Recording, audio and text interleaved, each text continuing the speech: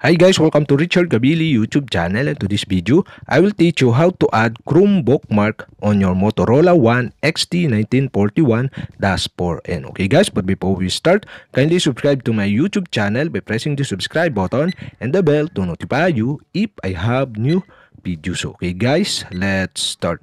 So okay guys, you all have to do is press and hold on the screen in your Motorola One to see the widget below. Okay, click widget.